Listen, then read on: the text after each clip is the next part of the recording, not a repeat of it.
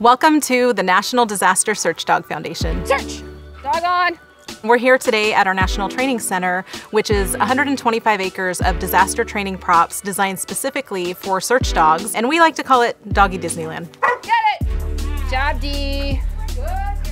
Without proper equipment, we would not be able to move anything around here on our campus. We're dealing with thousands of pounds of concrete, a lot of brush, sometimes down trees, and there is no way that we could do our jobs without being able to move those things safely and efficiently. That's my baby.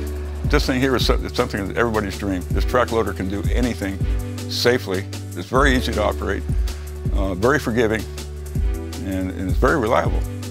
The Bobcat equipment is really going to be able to help us build up our training center even more. Any equipment that we can use that is not only tough and efficient, but is also able to evolve with us is so incredibly important.